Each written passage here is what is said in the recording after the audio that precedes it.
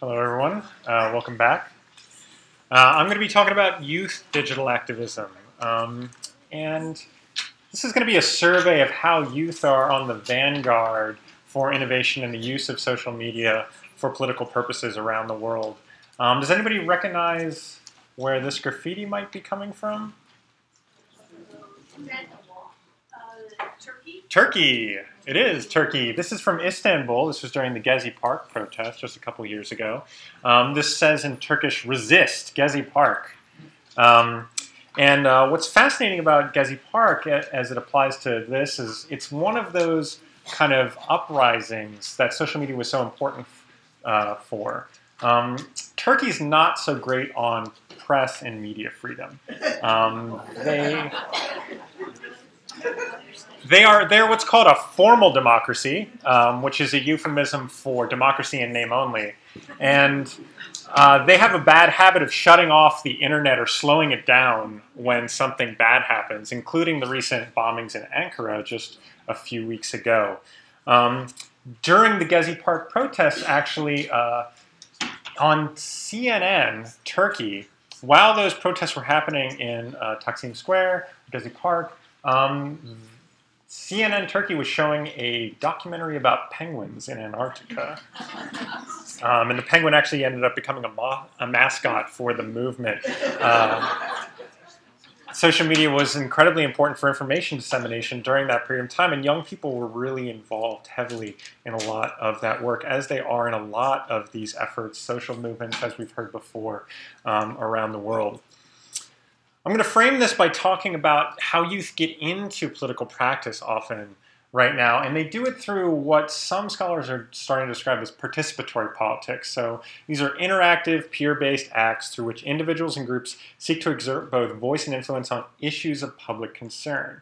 So this is key in that there's an interest from young people that these be non-institutional, that they be more two-way as opposed to one-way, that they have a say in these things. They're able to actually express their voice and have influence. It's also a lot of creative acts. They like to make things and share things. And they often have a starting point of passion and interest in an issue as opposed to kind of a more comprehensive ideology. Does that resonate with anybody here as an approach to politics? And so today is kind of going through all of the ways that young people are trying to exert their voice and have influence in the world. Some examples that are kind of telling. Some trends that kind of get us here. If you look at a survey from the LSE of European young people, you see that there is a growing interest in politics. So even before you can vote, there's this trend line until that voting age where you're like, I'm interested in politics. I'm interested in being empowered in voting. That's what those blue and orange lines represent. That red line, though, is when they get to that point of voting, and they're like, why shouldn't I participate? Why shouldn't I buy into this system? And they blame the politicians. They mistrust politicians, they mistrust the systems, and they don't want to play in a corrupt system. And so it makes a lot of sense that we see this kind of interesting paradox in that we always worry about this failure of civics or this lack of political engagement from young people, but the reality is they actually just don't trust the way that we're supposed to do it traditionally. And that they're actually very interested. In fact, their highest levels of volunteerism in several generations. It's also come to this point because of the technology, as Pat was bringing up earlier. Youth spend 50 to 100% more time on their mobile device than on a desktop computer. And a mobile is a particularly good tool for participatory politics and for engaging in digital activism because it allows easy access to a lot of the tools you need to make media, share media, comment, and coordinate with other people. And why are they spending so many hours? Well, it's because you all have smartphones. The penetration rate on smartphones, at least in the US, Canada, and the UK, is all above 90%. So 9 in 10 of you have a smartphone, which is pretty amazing and pretty powerful, quite honestly. So let's talk about a couple of different ways that you might be voicing or expressing yourself in this moment. We talked about social movements already. I'll just kind of focus that in on what my community of scholars likes to call network social movements. We'll talk about issue-oriented activism. This is kind of falling off that issue and passion basis by which participatory politics is often inspired. We'll also talk about participatory culture. So this is actually the sharing of a lot of the imagery media, creation of video, and what that means for all of this political engagement. And I'll also get into some interesting new trends in actually designing tools to do political engagement. This kind of moment of civic hacking that's seeing a lot of growth right now. And then Activism, which has been a kind of controversial trend, as you've seen in expressions like anonymous. So, just return to this network social movement thing. We've already talked a lot about social movements. We talked a lot about the Arab Spring. I just want to highlight the fact of the technology involved here. That in Tunisia, you had vast networks of activists that had already been working toward this toppling, but they were helped a lot by organizations like Nawat, which were specifically organizing people and teaching them how to use Twitter, blog, YouTube, Facebook for activist purposes. So this was people training other people to be ready for a type of digitally enabled network social movement. Now, I want to focus here on that networked part because in many ways, the forms of political expression that are resonating with young people take on a network type of structure. And that doesn't necessarily just mean it's happening, on a social network. It also means that we're seeing less hierarchical forms of organizing. We're seeing easier diffusion across a broader scale, and these are properties of a network organization. Now, there are critics that say social movements have always operated this way, and I think those are totally valid as well. But there is something interesting about this moment that we want to highlight as different.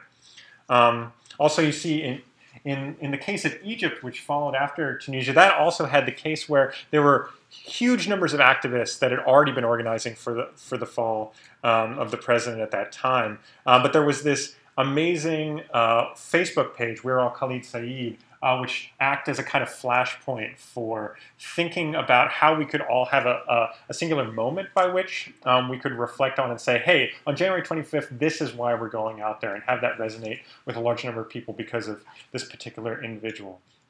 So I just wanted to highlight those particular aspects of network social movements, but we've already talked a lot about that. So we'll move on to issue-oriented activism.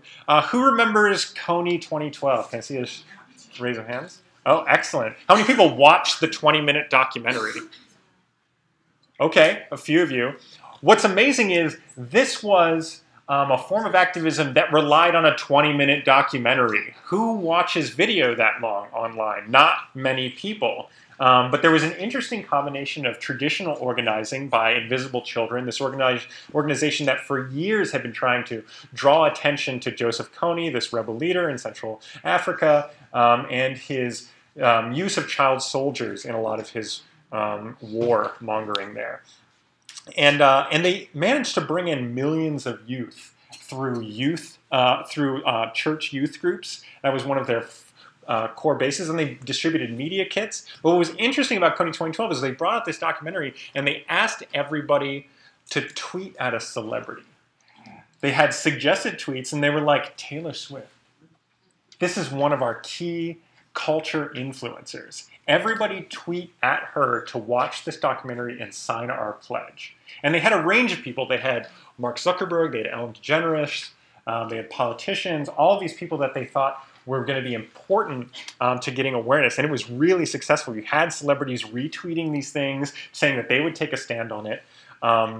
It was really complicated because not everybody fully understood what they were signing up for as they were getting tweeted at by all of their fans. But it was a really important moment in terms of how young people were using a technology and being asked to use a technology in a particular way that brought huge awareness to an issue almost overnight.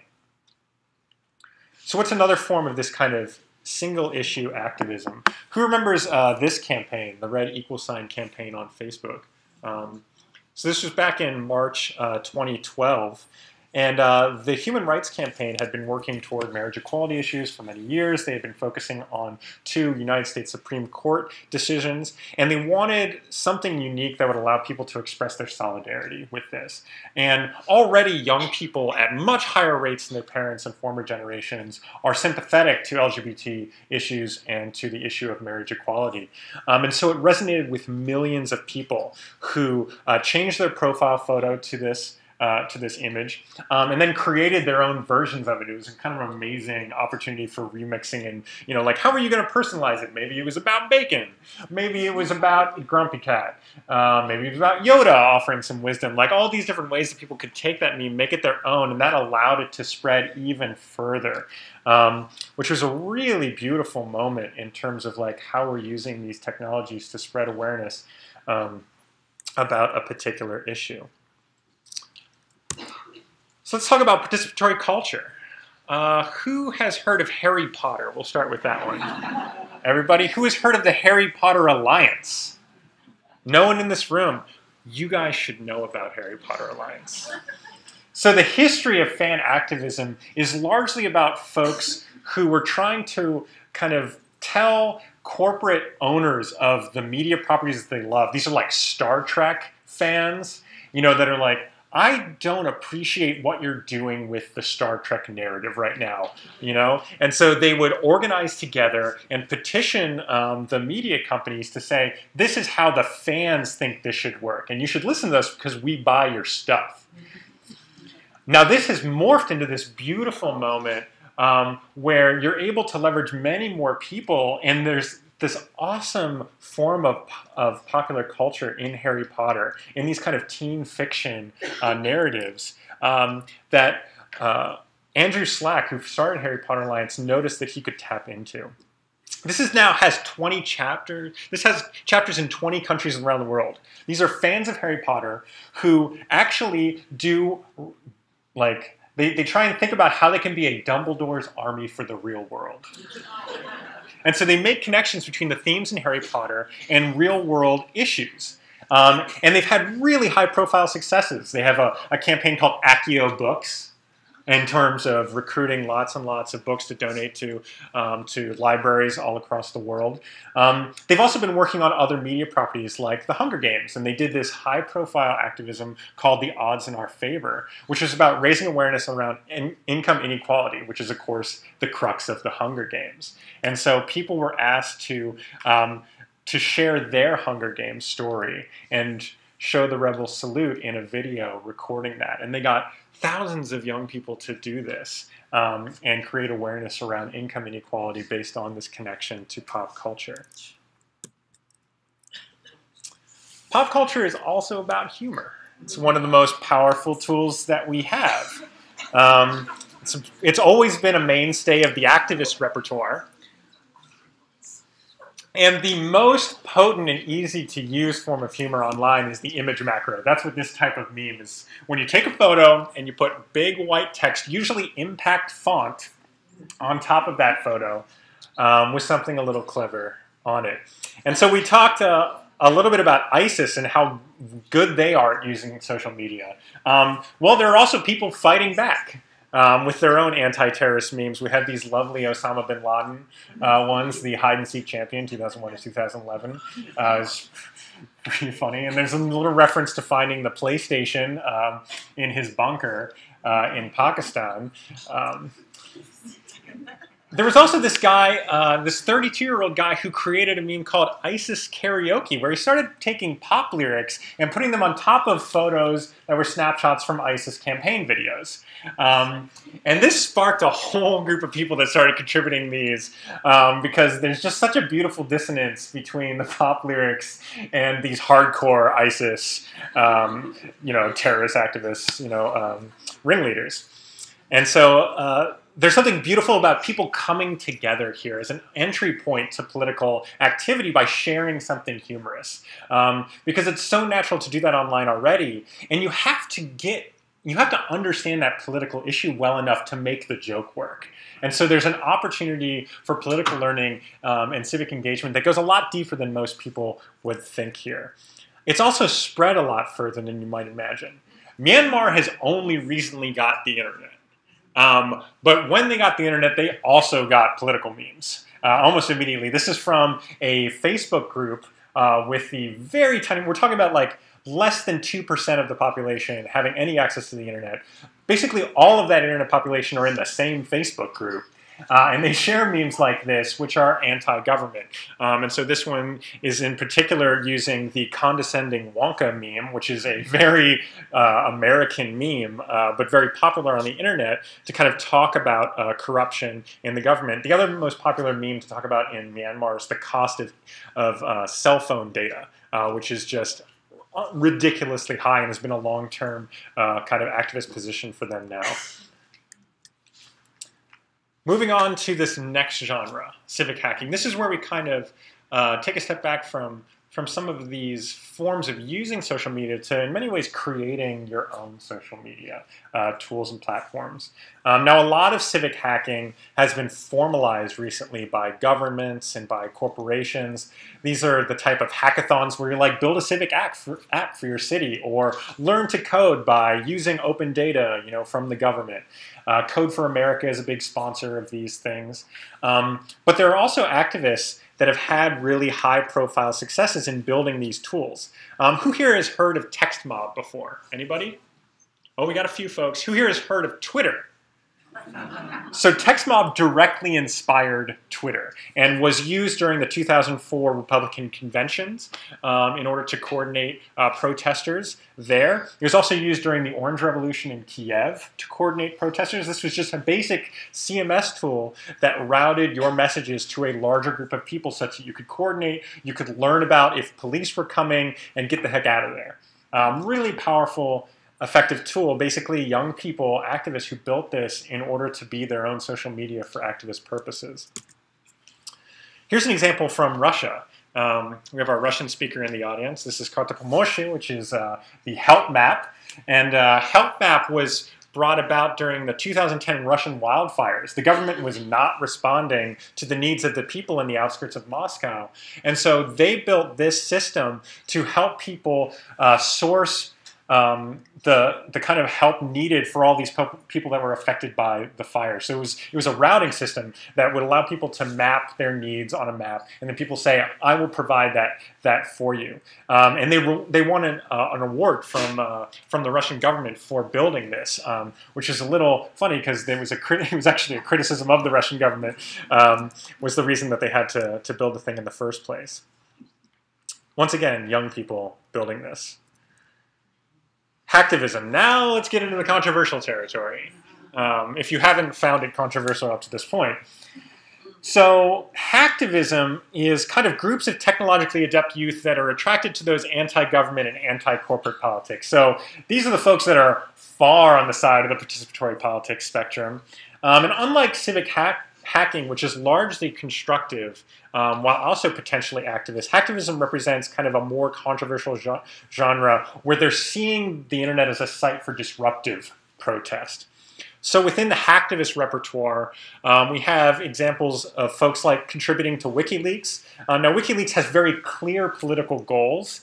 You may not agree with them, but they're similar to many open data activists that are part of the kind of civic hacking movement.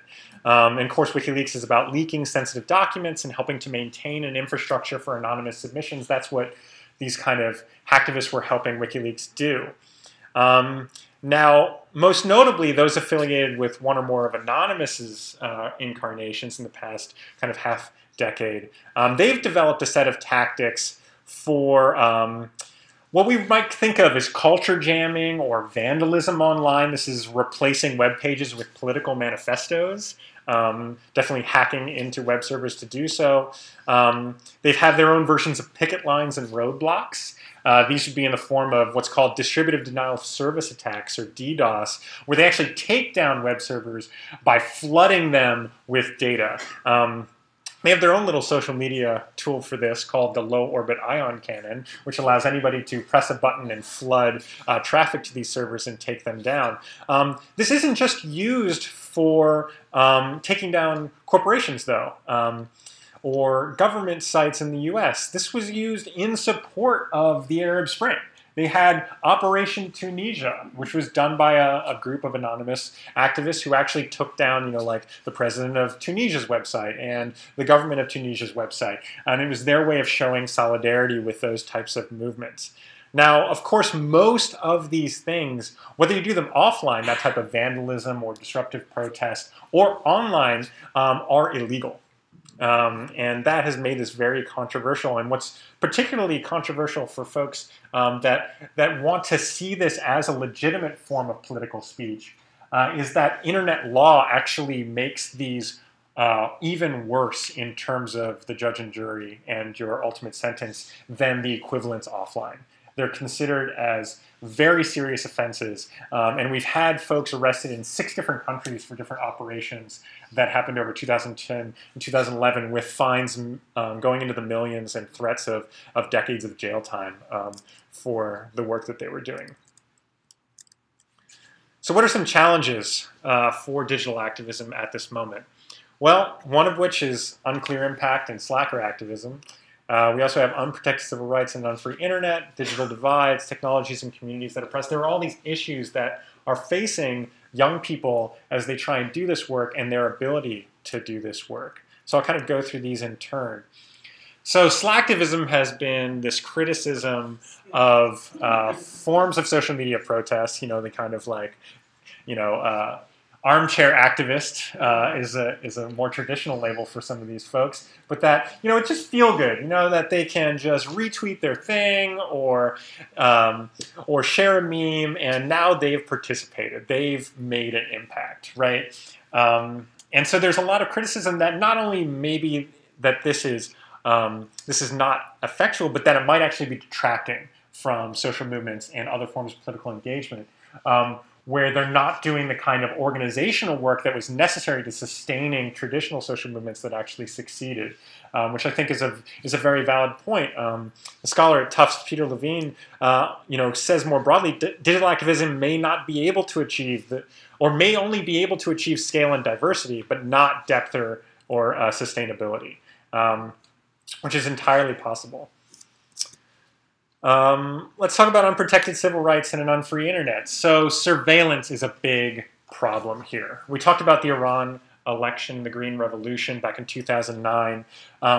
What you may not realize is that while we were enjoying all of that real-time information that was coming out of there, the Iran government was also enjoying all of that data and information that was coming out of there, and we were using it actually to profile and target the individual activists that resulted in many, many arrests of the protesters because their photos were shared online. In fact, it's suspected that Iran actually allowed the internet to stay on so that they could collect this during that period in time.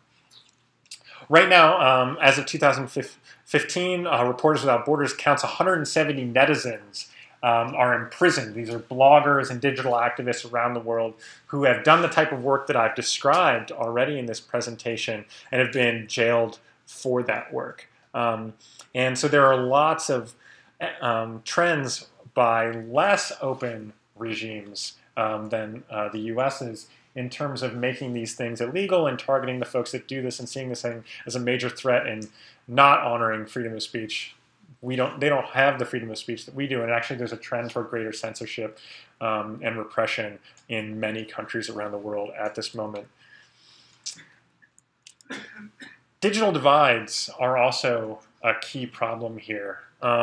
So we've heard about digital divides for many, many years. Almost as soon as we had the internet, we were thinking about digital divides and the lack of access that meant for people to actually be able to use these tools, to have the internet, to have smartphones.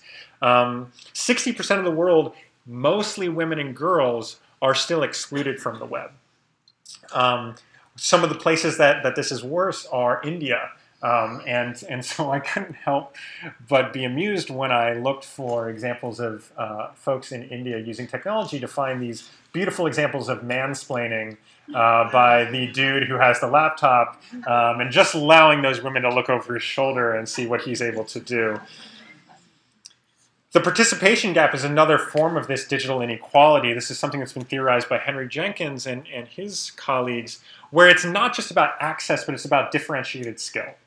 That if you aren't getting the proper opportunities to create YouTube videos or share online and understand the opportunities to do so and what that means for your voice and influence, that, that you're not going to be a fully effective actor in the kind of civic realm in the future. And this is one of the things I'm very worried about, that we aren't thinking about how these types of digital skills are connected to the civic skills that are necessary to succeed right now.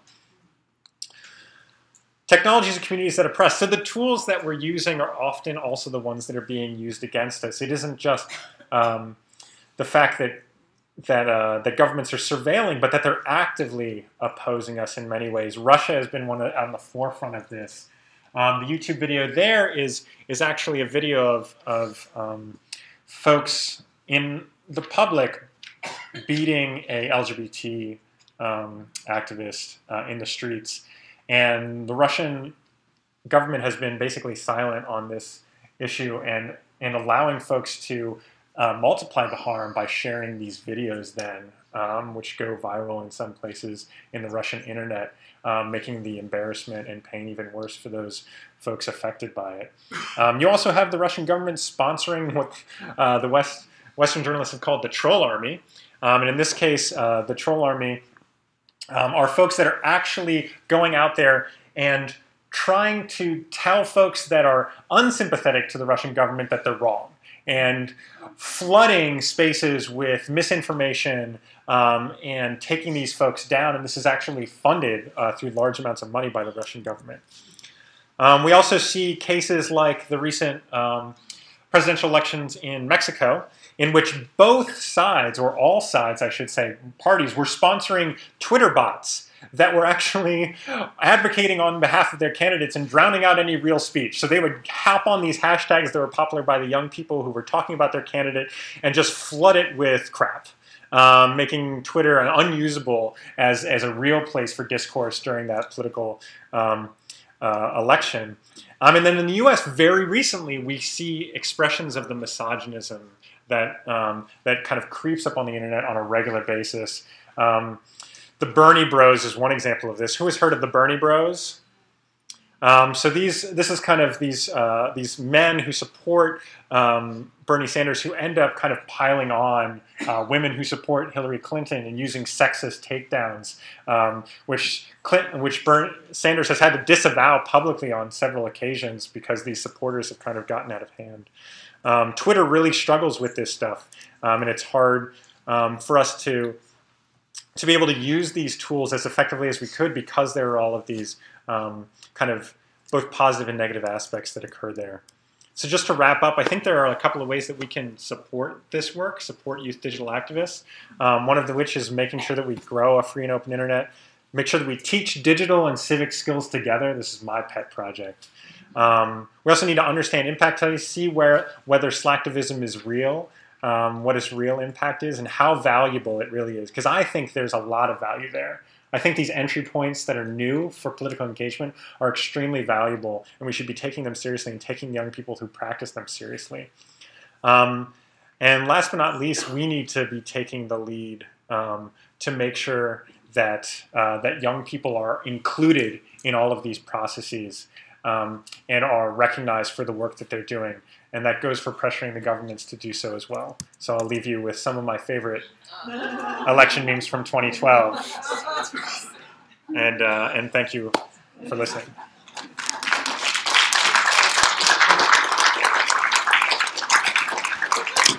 I was mentioned, and in this